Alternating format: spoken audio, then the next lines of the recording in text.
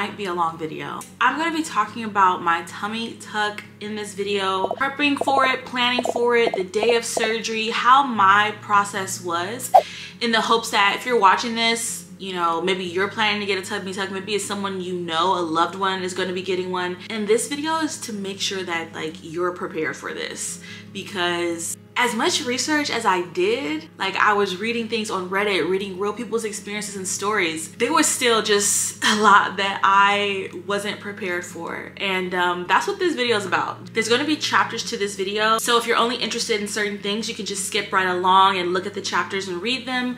I've also been doing just this whole kind of series of my surgery, my pre-op appointments, how I found my doctor, the cost, and I've included vlogs that show in real time my experience. So buckle up, I hope you're ready, and let's get started. So the main thing I would love for you guys to take away from this, if you're considering this surgery, you're gonna be getting it, is make sure you have help. I needed help. I needed so much help. You are going to need help. From being able to move your body, to lifting your legs, to getting in the bed, to getting someone getting you food, to going to use the bathroom. Like, you'll need help for every little thing, so make sure you have help. When it comes to your setup, your home, think about where your home is in comparison to the surgery place where you're getting it done.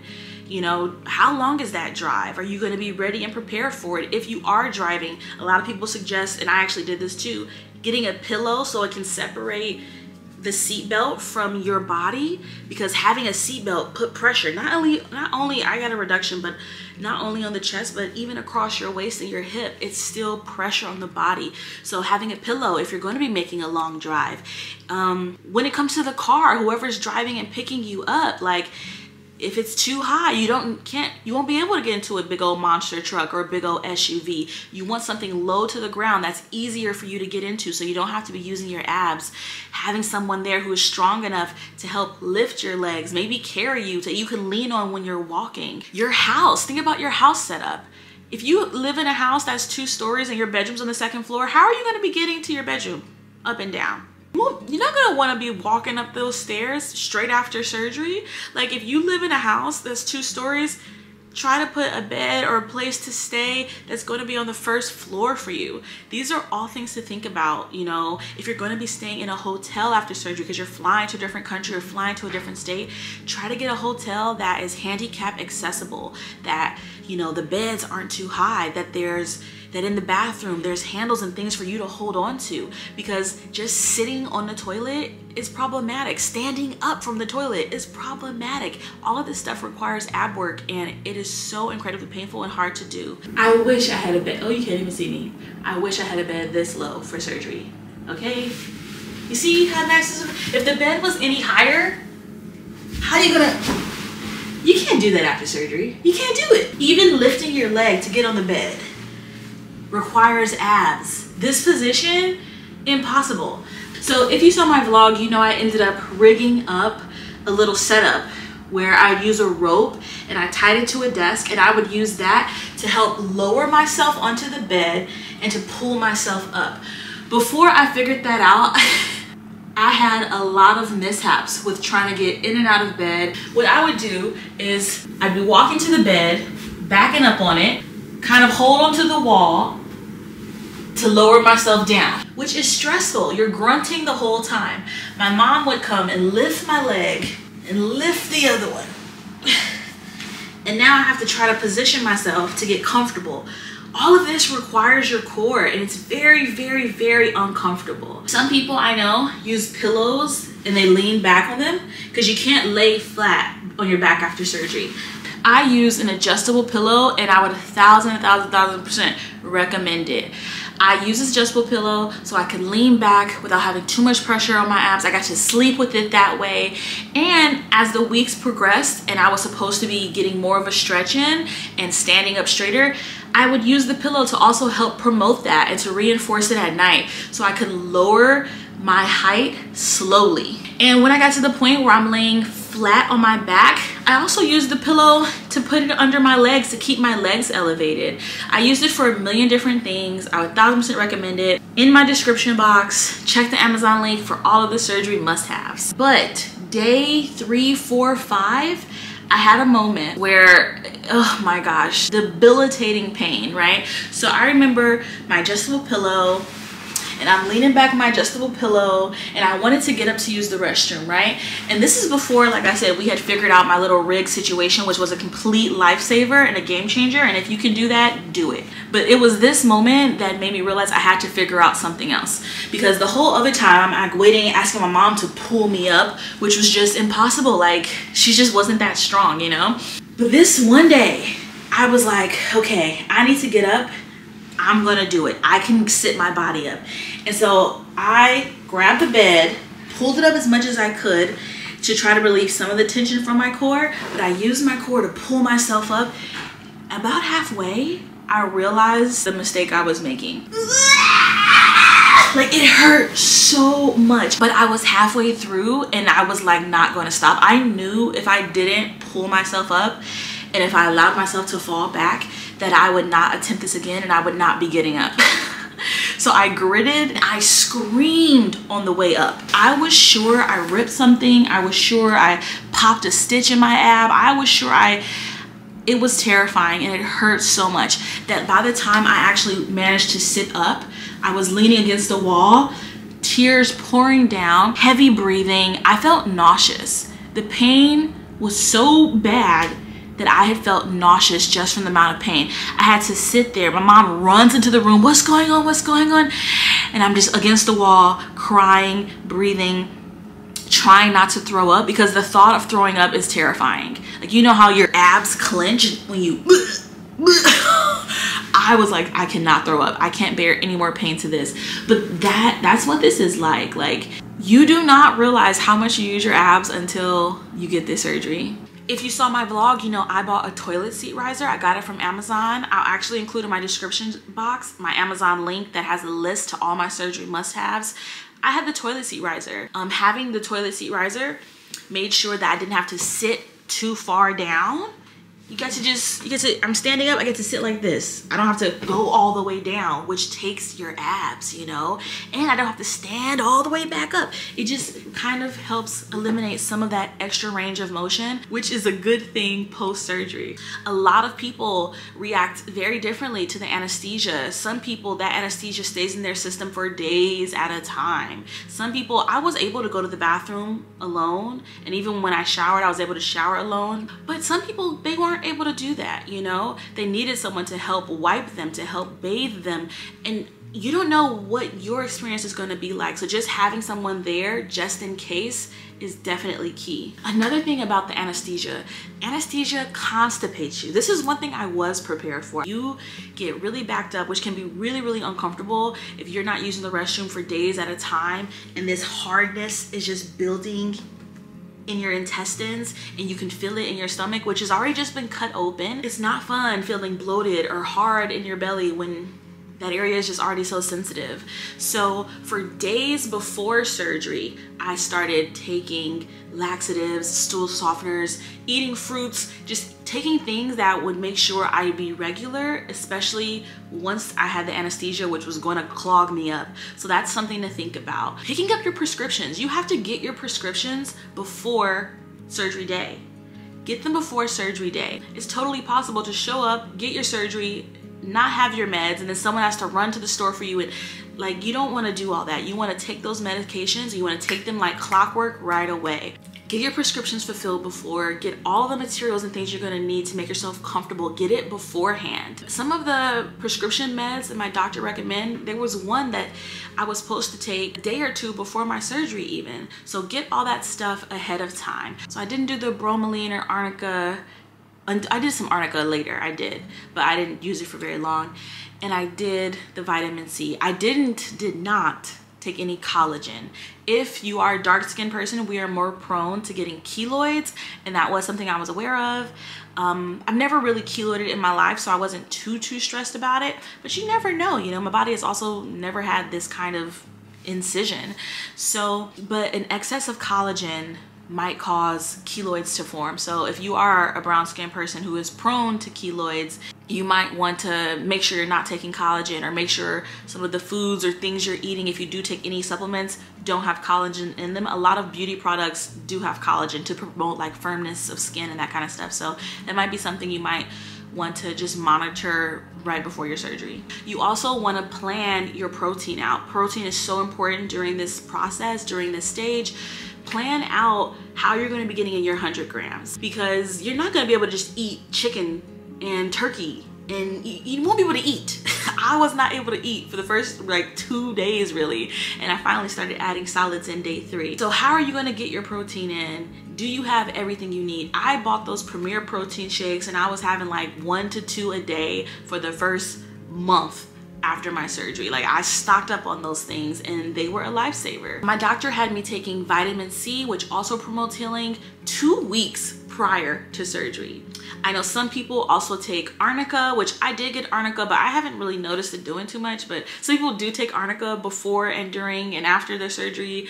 Bromelain, things that help your body reduce swelling and promote healing and reduces bruising and all that kind of stuff. But you want to get these things before. If you're a smoker, you want to stop smoking. I don't smoke, but I do like to drink every once in a while.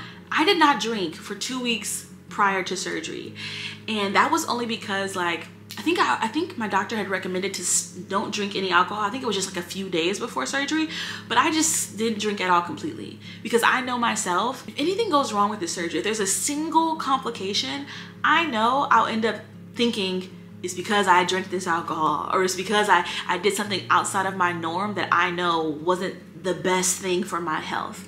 So take into account these things. You will have to limit them leading up to your surgery. You don't have to do 2 weeks like I did, but you will have to limit them.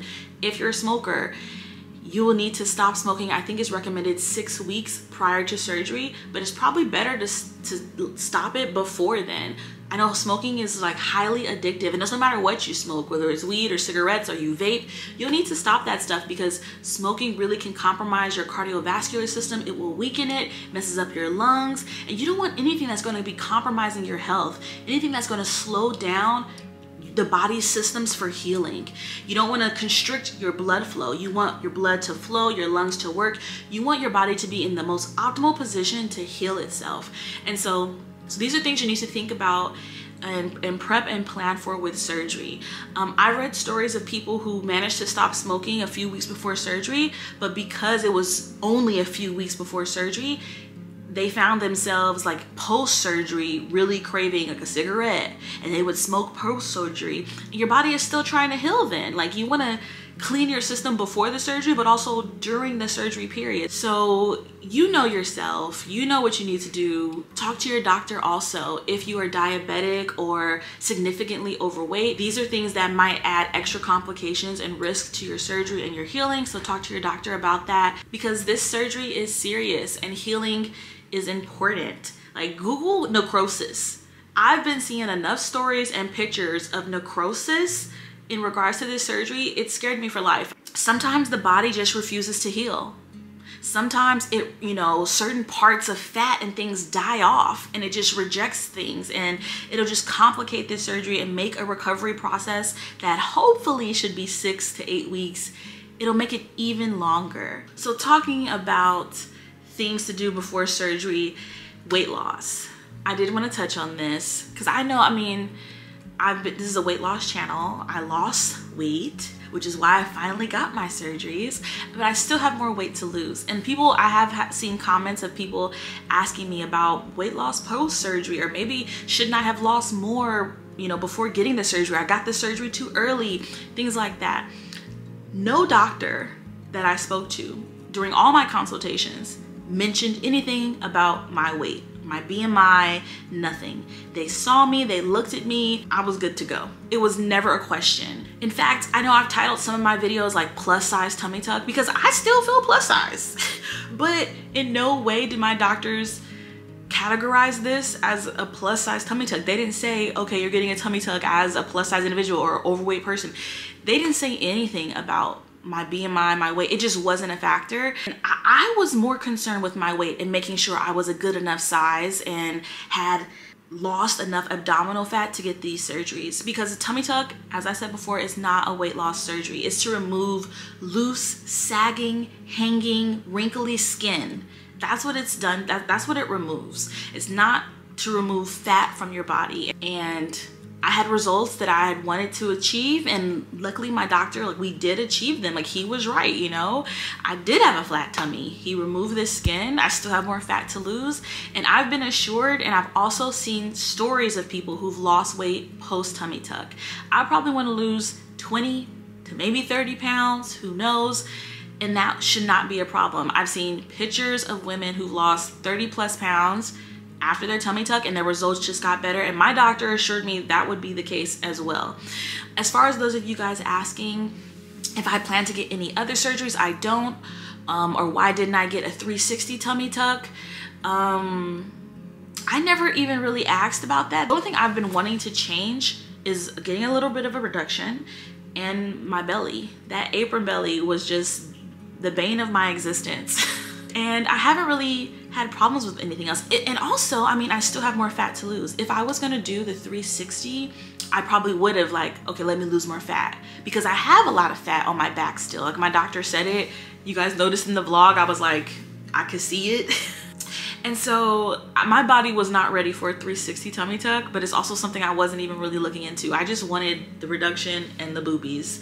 Of course, I've been overweight like my entire life, literally, and my weight has yo-yoed. And so, like, I'm hoping when I lose, of course, my arms shrink, my thighs shrink, and I think I do have loose skin in those areas, but it doesn't bug me enough to where I think I want to get surgery. I am not planning to get another surgery again. This is it, one and done. And yeah, the rest of it I'm not too worried about. I don't really care if I have a little loose skin on my thighs or loose skin on my back. Like, I don't really care about it. But we'll see how it goes. I will be documenting the rest of this journey. And I'll definitely have a video, you know, after I've lost the weight. Like, how did my tummy tuck hold up? You know, tummy tuck after weight loss. So expect that to come. Plan to take time off of work. Everyone's job is different. The physical demands are going to be different. You'll know what's good for you, but I would suggest taking 3 weeks off if that's possible. Around week 2, I started getting a lot more energy, thinking I was more capable, and my body was like, hold up, nah. And that was incredibly frustrating for me. Around week 2 is when I had a client reach out to me about taking on a job. And for those of you who don't know, I work online. I work from my laptop. And so I'm like, I'm in recovery on my computer, watching TV every day.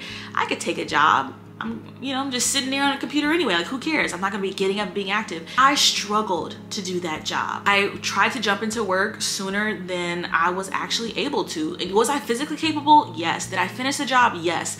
Was it turned in late? Yes. Because even though it wasn't a physically demanding task, it was still just energy, and my body was exhausted. Your body focuses so much on your healing. You're burning extra calories during this time because you're healing. It takes energy to heal. I can't imagine, you know, trying to go back to a physical job where I'm moving or in an office and walking around 2 weeks post-op. So I'd recommend take 3, but, you know, do what you gotta do. If you do have an office job or a job that's, you know, intensive and requires a lot of movement or activity, plan for that. Activity and movement post-surgery causes swelling. You're already going to be swelling. Like, we've had such major trauma done to the body via this surgery, you're going to be swelling. It's an inevitability. And speaking of swelling travels. It travels. I've read so many stories of people being like, whoa, why are my thighs swollen? Why is my vulva swollen? Or even men, like, their junk can turn purple, like, because of the swelling and the blood. I don't think I swelled anywhere else other than my torso. Maybe a little bit on one of my thighs, because I had some weird pain, I remember, during 1 week, and I thought maybe I'm just swelling. I don't know. But swelling is a thing. You will have to deal with it. And the more active you start to get, the more your body swells. We can talk about compression garments, because you are instructed to wear compression garments. I did wear compression. I was given a binder to wear from my doctor, and I think I wore that for the first maybe 3 weeks to a month, and then he told me to switch out and just do Spanx. I don't think my doctor, I mean, I can't speak for him, but just based on my instructions, I don't know if he's a super fan of crazy compression. I know it's very popular to wear like fajas or fajas. I don't know how to pronounce them. That was never recommended to me. My doctor sent me home with the binder. I was supposed to stay in it, use it 24/7. I did. And then maybe around week 3, week 4, he just told me, okay, yeah, just wear normal Spanx. I bought the Spanx. I preferred the binder. The binder had even more compression than the Spanx. And then taking off the binder, right after surgery, you spend so much time in compression garments that when you start removing them, your body has to kind of regulate. So you start swelling even more. And so when I was trying to move to the Spanx, I just love the security and the comfort of the binder. But I trusted my doctor and I knew that he had recommended I switch it off for a reason. So I did start just limiting it. But to this day, I still have the binder and I still use it because I've started slowly working out, which you guys will see. We have a workout video coming next. But I started slowly working out and yeah, my swelling just goes off the handles. And so it's just nice to use the compression at times. But yeah, my doctor never recommended a faja. I know I've gotten a lot of questions about that and that was just never anything, yeah. I might look into one myself because I still enjoy the compression. So the day of surgery, I was supposed to arrive at the surgery center at 6:30 in the morning. And I think my surgery was scheduled for around 7:30 or 8 or 9, somewhere around there. I don't even really remember.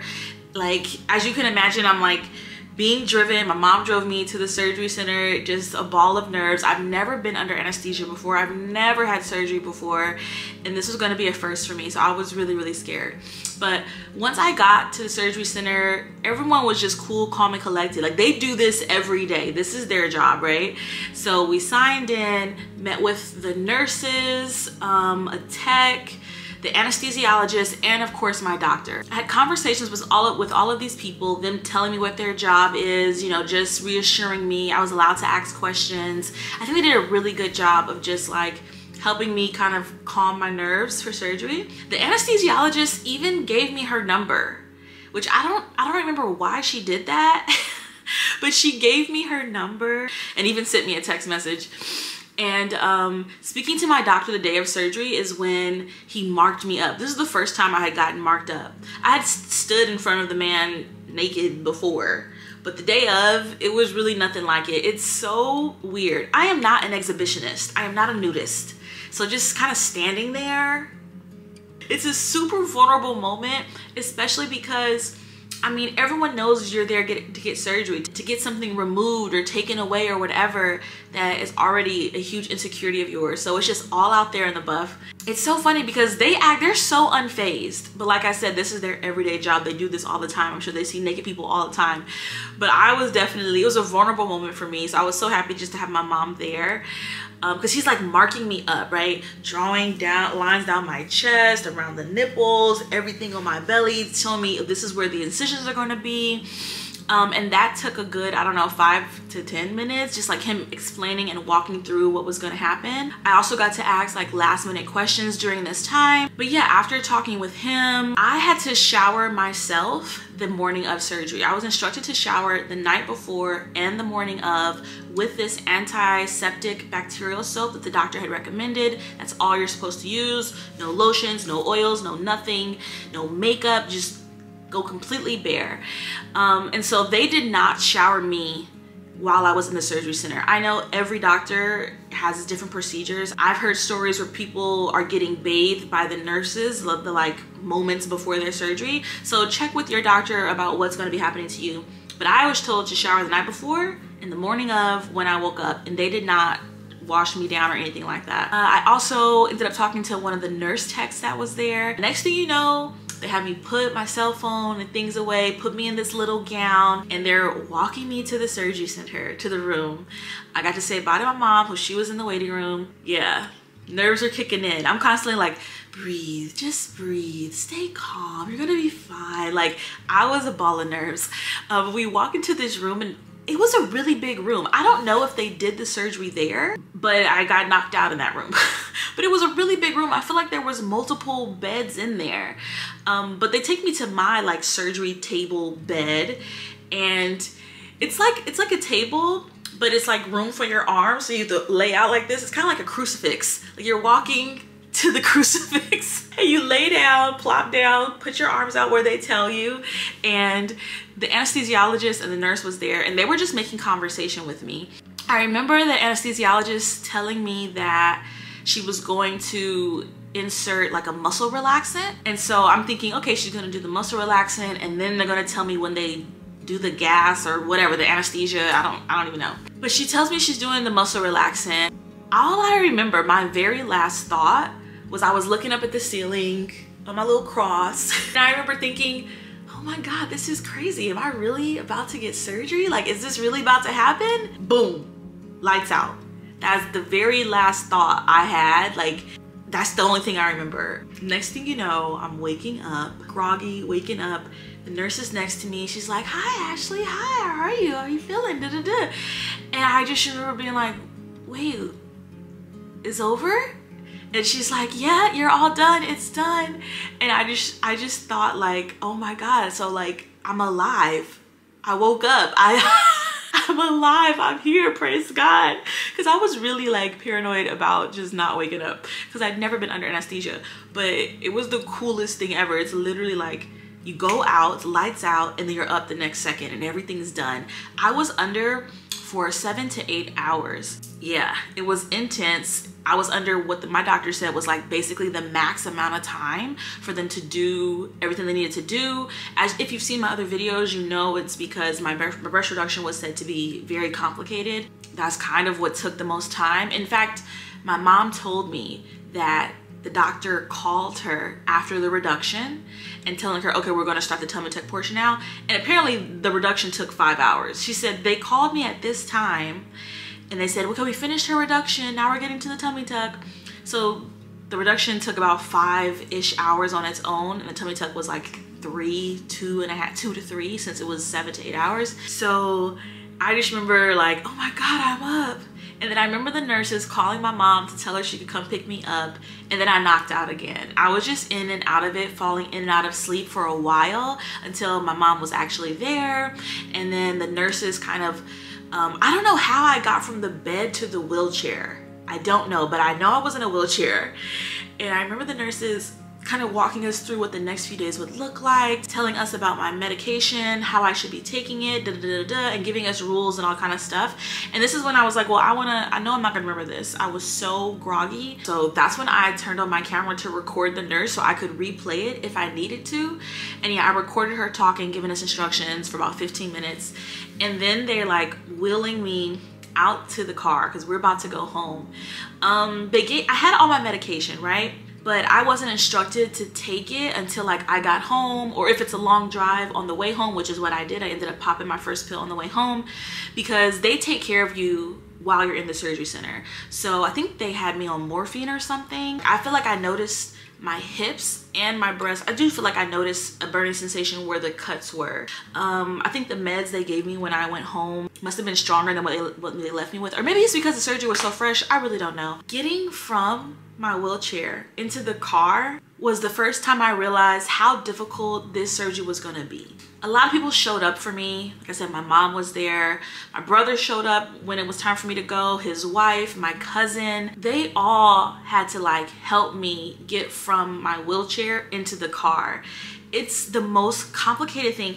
You don't recognize how much you use your abs until you get a tummy tuck and you gotta use your abs. And that's also especially because I got the tummy tuck, which is cut from hip to hip, but I also did get muscle repair. I didn't think I would need abdominal muscle repair, but apparently even if you've never been pregnant, that might be something that you need. I remember during my first consults with all the doctors, I was saying, I don't want muscle repair.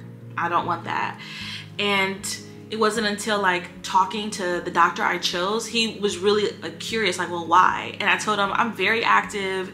I heard the muscle repair makes the recovery, it's the hardest part of recovery, and it takes the longest to heal. The abdominal repair is just intense, so I did not want it. But my doctor told me like, well, it might be best if you get it. Your results won't be as good if you don't get it. And I'm like, I've never had kids. Like, why would I need this? Like, but he says, even if you were just overweight, if you had gained weight, if you have internal visceral fat that's in between muscles and organs and things, and it can actually cause the separation.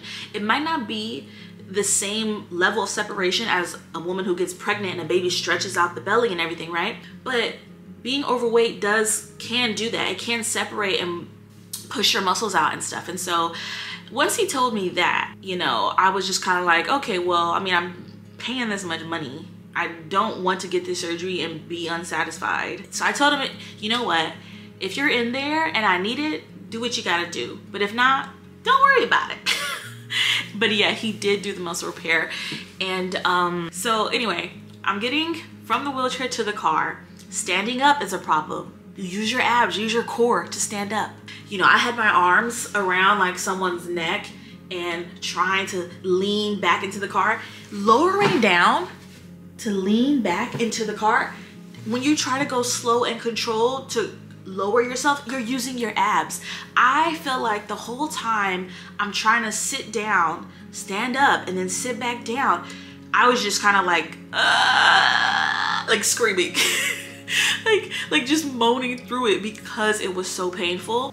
And I'm the type of person that, and this is kind of my problem, there were so many moments where I thought I could do it, I'm fine, and I was humbled. I struggle with asking for help. I don't like being a burden. I'm very independent. Also, like, just because of how active I am, I'm like, I'm strong. I could lift weight. I could do this. I could do that. But surgery renders you utterly helpless.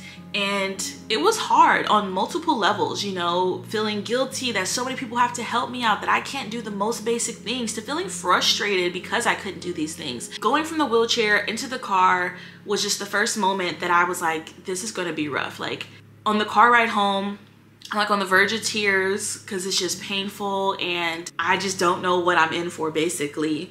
And like I said, so like my mom was the main one there to help me. She's a nurse, but she's older. As much as she was there like to help assist me in every single thing, when it came to having to move my body, it was just like, my mom can't lift me up. She can't carry me. Like, even lifting a single leg of mine onto the bed was like heavy for her. She's a small woman, you know? And so like on the drive to the Airbnb, I'm like, who's gonna help me get out the car?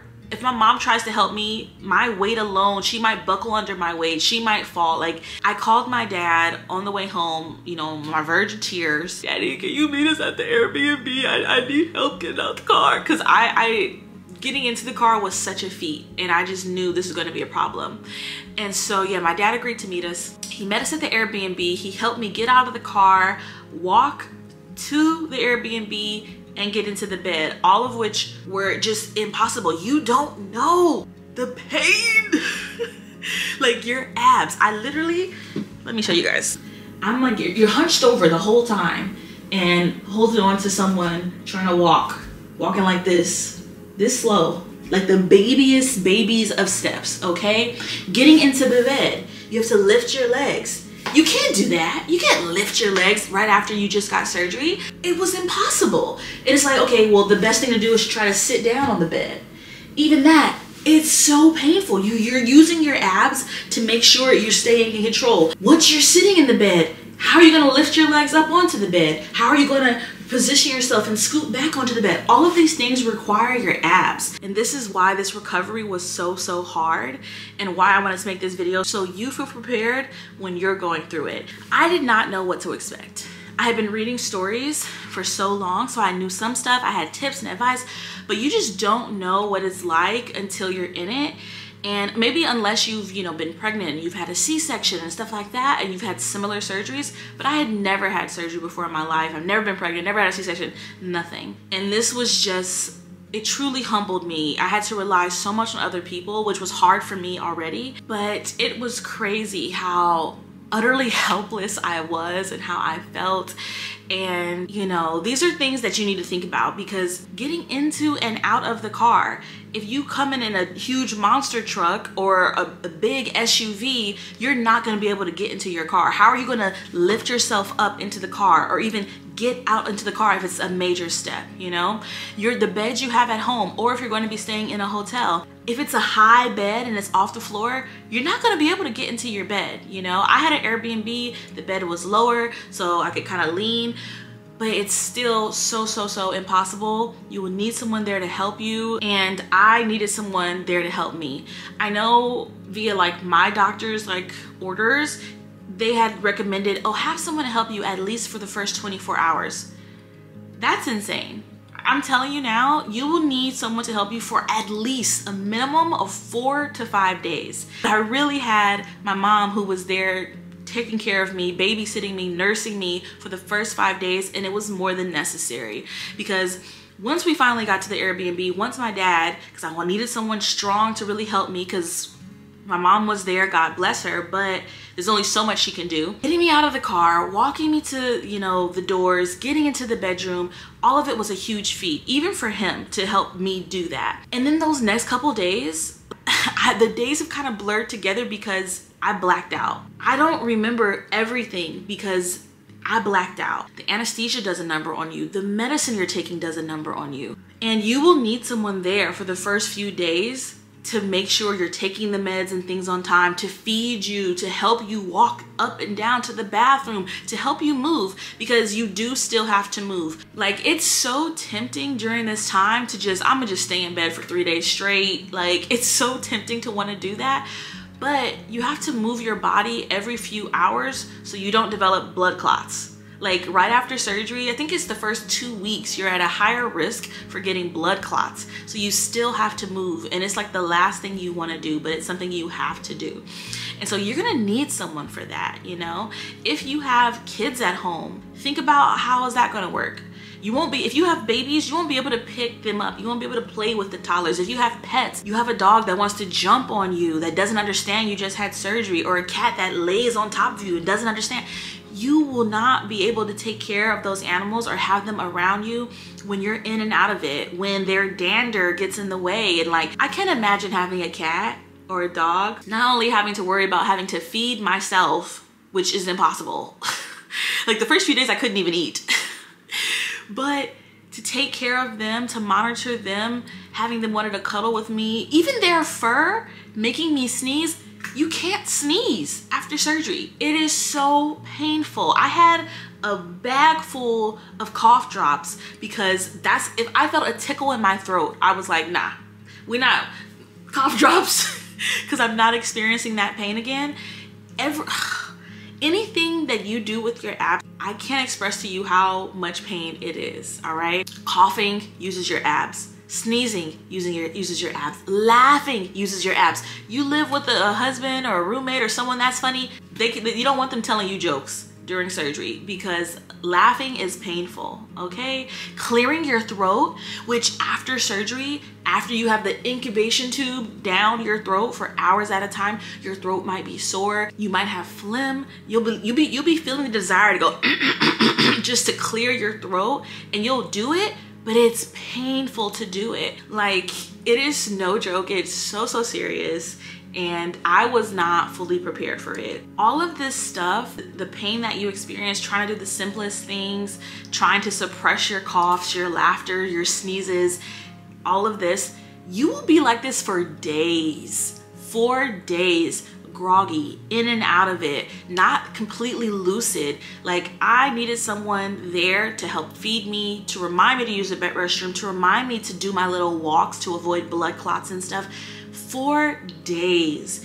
All of this stuff kind of blurred together. I was like in and out of it. The only times I really woke up, and this was actually crazy, and I feel like this is how intense the pain kind of is, because once I started taking my meds and the muscle relaxers, I didn't really notice too much. It was like, oh, they did their job.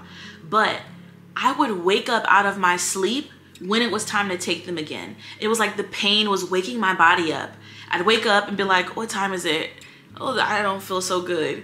Oh, it's time to take the pills. Okay, take the pills, knocked out again. That's how it was for me for the first maybe 3 days. I think I watched my first TV show on day 3, and even then I couldn't stay awake. I think I was watching Sex and the City. And I put it on because I was like feeling a bit more lucid, feeling a bit more, put it on, fell asleep halfway through. Like, sleeping on and off for the first 3 days. Having my mom there was a godsend. She brought me every meal. And like I said, I wasn't able to eat. For the first 3 days, all I did was soup and I started throwing in crackers because my mom was like, you gotta get crackers, you gotta get some solids in. So I'm taking crackers when I can, trying to get my fluids, drinking Pedialyte, drinking water, and also drinking protein shakes. Getting in your protein during this time is so important. You're supposed to be getting 100 grams in a day. That's what I was recommended, and I think is what's commonly recommended as like a minimum, just to help further promote healing. But it's really hard to get protein in when you can't really eat and you don't have an appetite, you know? So those Premier protein shakes definitely saved my life, because I was on a full liquid diet for about 3 days and then slowly started adding in solids. So think about this, plan for this, get all of the things that you need before surgery. Get it before your surgery, including your medication. Because if you think, oh, I'm gonna get surgery, then I'm gonna run to the pharmacy and get, that's not gonna happen. You're gonna be out of it. You are not gonna be lucid. You're not gonna wanna move. You might not even be able to move. Like, I'm telling you, it was intense. So the first week, first 3 days, complete blur, in and out of it, eating when I got woken up to eat, doing little walks and shuffles around when I can, but mostly I just spent the entire time sleeping.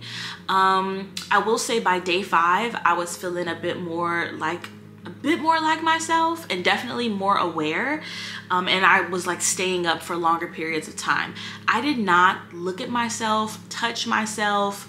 I didn't do anything for the first week, and I wasn't even tempted to. I know you get surgery and maybe you're so excited, you want to see, oh, let me see. I was just so focused on healing and so out of it. And I also wasn't eager to get a look at myself in the beginning, because I mean, I'm cut up. I know I look like Frankenstein. I know my body's probably bruised and black and brown. The last thing I want to do is look in the mirror and then find something to focus on and say, wait, should it look like that? And then I start going down a spiral full of anxiety. So like, I'm already in so much physical pain. I didn't want to add any emotional turmoil to that. So I did not get a first look at myself until day 7, which is the first time I showered. I put off my showers. I mean, I'm spending the whole time sleeping anyway. I did use wet wipes just to stay clean and stay a little fresh, but I did not shower until maybe day 7, day 8. And then I had my first post-op appointment then too. And that was my motivator. I was like, I don't want to show up at my post-op appointment funky. So I did shower right before my first post-op appointment. And I do want to warn you, a lot of people talk about their first shower and how they almost faint. So have someone with you when you do your first shower. I didn't have anyone with me. At this point, my mom had left. I'm at my dad's house, and yeah. So I didn't have anyone with me, but I was aware of the fainting, and I brought like a little chair so I could sit in.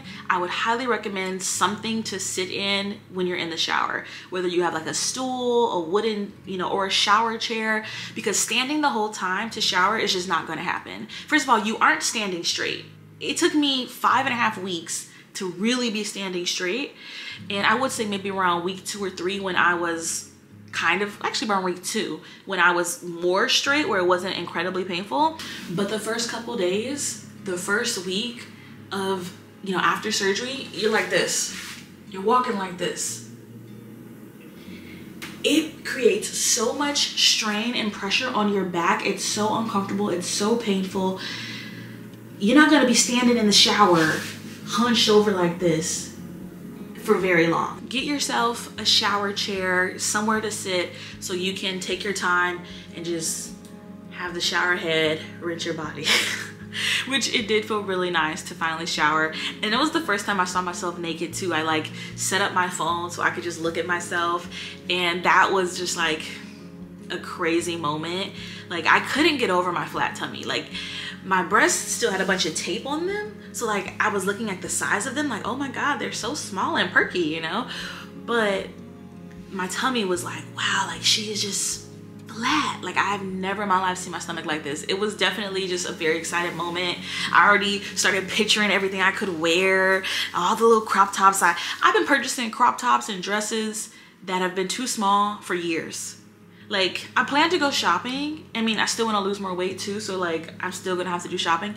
But I already got some clothes to wear because I purchased it for so long thinking I would wear them and not feeling comfortable in it. So I already, this is one of them. I purchased this, I don't even know when. You can see how oversized it is. This Dragon Ball Z crop top. So I already got some clothes to wear. But yeah, seeing myself naked was just a very surreal moment. Speaking on or touching on the hunch and the back pain, that first week, my back screaming bloody murder. It hurt so much. I considered getting a walker, and a lot of people do get walkers. If your doctor recommends it, go for it, you know. My doctor did not want me to get a walker. I specifically asked him about it, and he didn't want to give me a walker, so I did not get a walker. Although by day 2, I remember being like, because you have to get up, people wake you up so you could do your little walk to make sure you don't get any blood clots, right? And I remember by day 2 just being like, I need to buy a walker because the back pain is just unlike anything I've ever experienced because you're so hunched over. It hurts so much. I didn't do it because I listened to my doctor, and his reasoning for his patients not getting a walker, if I remember correctly, so don't quote me, was that if you use a walker, you know, it relieves the back pain. It relieves, you know, the extra weight that your back is holding on to, so it does make it easier to get around, but also you can start relying on it. And the goal is for you to eventually stand up straight. You're hunched over because of the work that they did, right? The tightness, but your skin has to kind of stretch and the elasticity so you can finally stand up straight. And if you use a walker, you're gonna just be relying on it. You're more likely to continue to stay hunched over for longer than you need to be, simply because you're relying on the walker for so much. If you don't have the walker, it's uncomfortable. Yes, it's painful, your back hurts, but you're also eager to get upright. You don't wanna be too eager, you don't wanna rip or tear anything, right? You just have to let the body do what it does. But if you're relying on the walker and you stay hunched over and you're just always hunched over because you're always on the walker, then yeah, you're just not giving your body the time and the space to like standing up and getting that stretching that you should be getting. Basically, if I remember correctly, it was just him thinking that using a walker might prolong you being hunched over for longer than it needs to, simply because you're not even tempted to try to stand up straighter, you get me? I did have drains with my surgery. I had 2 drains, one coming out of my right side, my left side, and then for my hip, 2 coming out my pubic mound.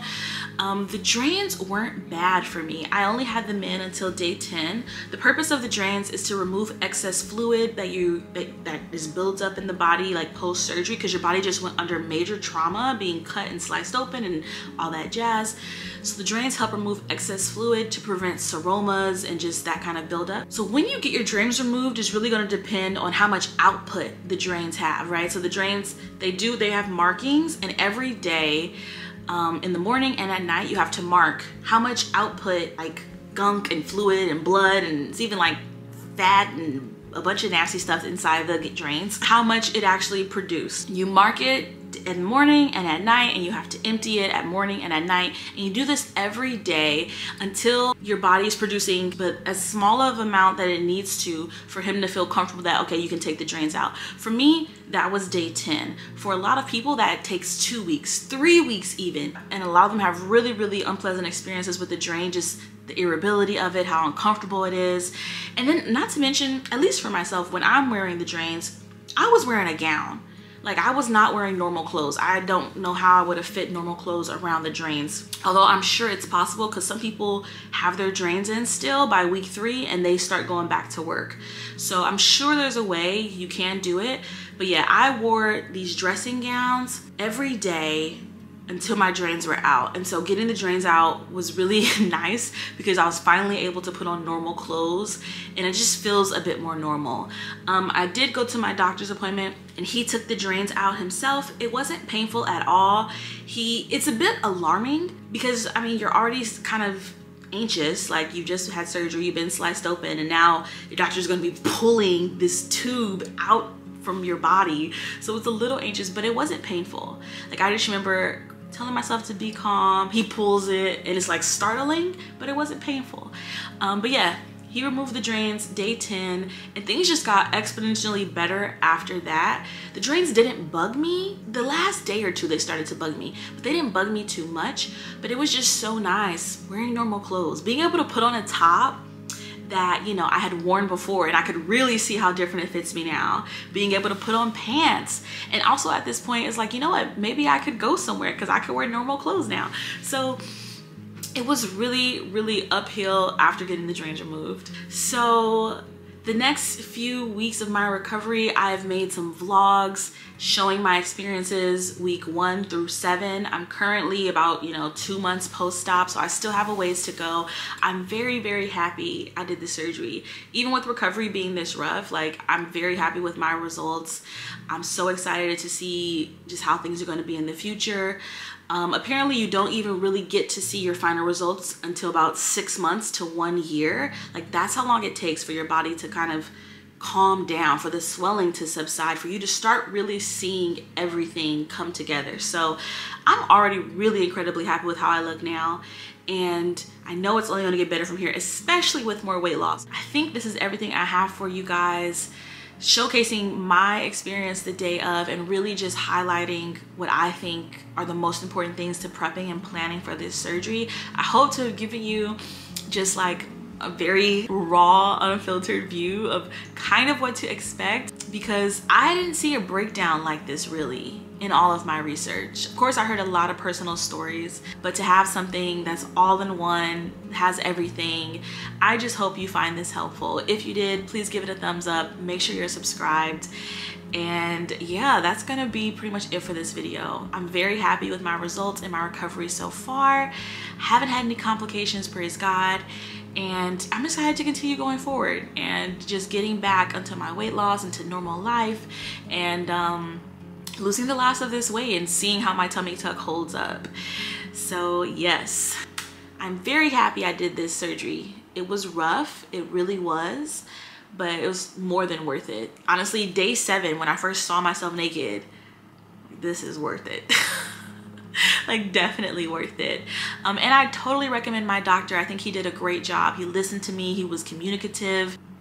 He was there, I saw him every appointment that I had, every post appointment, it was always him. And I know that's not always the case. Sometimes with doctors, maybe they're so busy, you only get to see the nurse. But it's just so reassuring being able to talk to the surgeon who did my surgery, So I would totally recommend him.